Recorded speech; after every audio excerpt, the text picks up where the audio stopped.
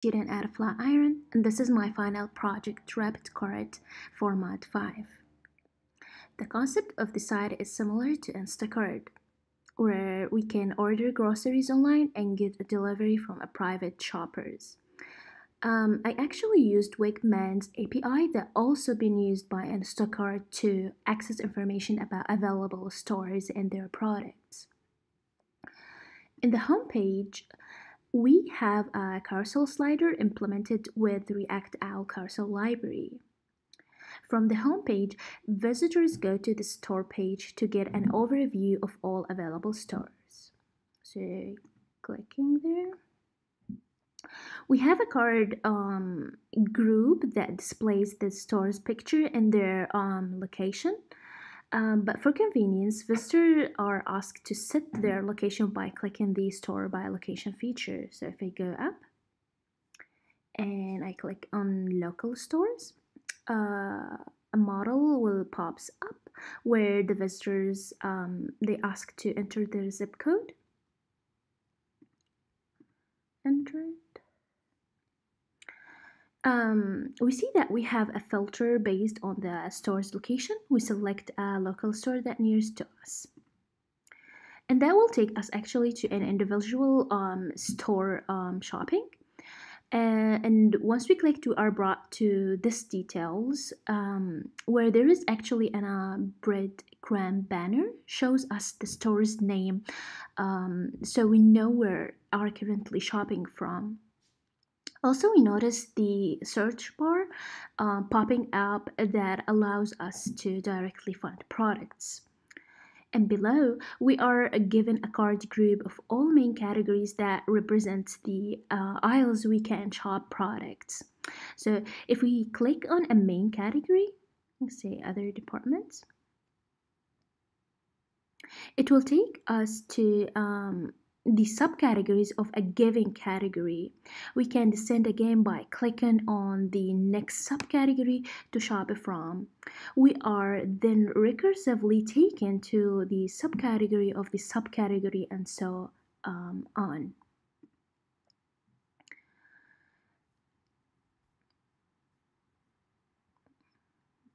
We are now finally reaching the bottom category that contains all products of that match criteria. And this is the product overview by category. We are given a card group again with all products in category. We can hover over any of those products and we can add products by clicking on add to cart, that icon. And if we go up again, if we looked at our cart bag, it will contain that product. And from there, I could just view my cart or I go direct to the checkout. If I go to the view cart, it will take me to the cart page where there I have my product. So I could increase the amount of the product and that quantity will be increasing my price as well, and it will also shows that update in my cart. Also, if we back to another stores, we could actually have to shop from there. We have the feature where we could actually search for a specific product that we don't know which store is located. So I will try with chicken. And that will get me all the products that related to that search term I have entered. I could select also the products and might add some to my wish list for a next order. And also there is an awesome feature where I can click on the scanner where there is some of the products that we have them and we don't know the basic name of them. So by clicking on that model box, I will have the camera open in my model box where I could I just selected a tissue box where I could it being scanned for me, and it will directly take me to that product, and from there I will be at that product, or as well adding it for my wish list. If I go back to my cart, I will find that item been added. I will go view my cart. I will proceed to check out. And for the checkout, I must be registered to be able to have my address. So I do have the feature for login and register. Let's register an account.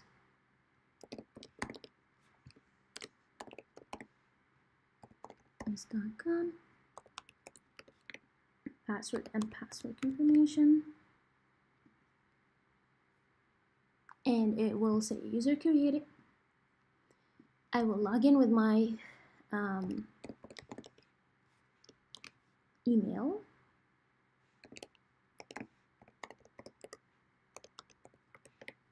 And I will log in. And by that, it will show me that I log in, showing me the logout. And also, I do have my items still over there because it's been saved in the storage.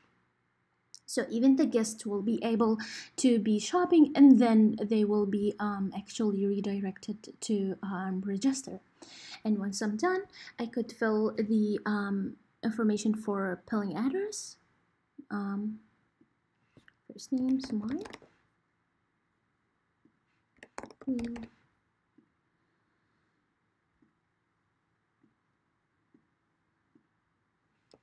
and add in an email.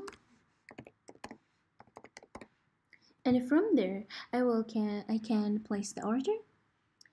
And placing the order will actually take me to the page of the deliveries, where it confirms for me my orders, and it will save for me the orders. And by seeing that, the total price for me is 28, and all these items are listed over there. I could try for another order for another store.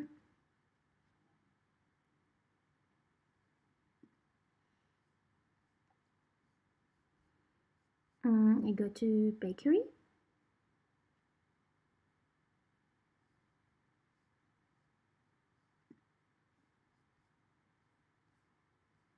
And selecting any items that I need to add to my cart. I will select randomly. And the same will be added to my cart with the previous ones, that if I want to delete them.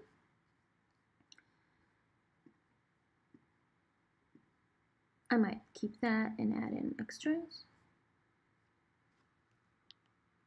And then by proceeding to the checkout also, it will take me there. While I already have my address, I will just place the order, and it will be taking me again to the order number 2, where it shows me the total and the details of that order. The register and login feature actually is secured for the back end and the front end. We now saw the basic functionality of the site as implemented in like a 2 weeks project. The full logic of a web shop, especially payment process and user dashboard, is highly complex. And I have mentioned 2 blogs that the Instacart developers been through when they actually been starting. And it will explain actually the Instacart design based on React, that they also using the same API for product search and selection, that them started with a similar basic dashboard functionality and took many years actually of development to evolve into a fully interactive online shopping experience, with the dashboard functionality that allows the customers to have a fully functional website. There's also an abundance of open source software made available by Instacart, if you go to their website, they encourage developers to improve the shopping experience of customers. But however, never real-time information about a grocery store product is still rare, and there are not many unified APIs to request data from, especially across different brands and manufacturers. It is a field that still requires a lot of development effort, and it has a strong increase in popularity at the moment. I hope I could give you a quick overview of the basic design of grocery shopping website and the challenges that I've been through to implement this site. But in general, it can be noted that the logic of web shops is very complex, even if most of the functionality looks rather basic on the first sight.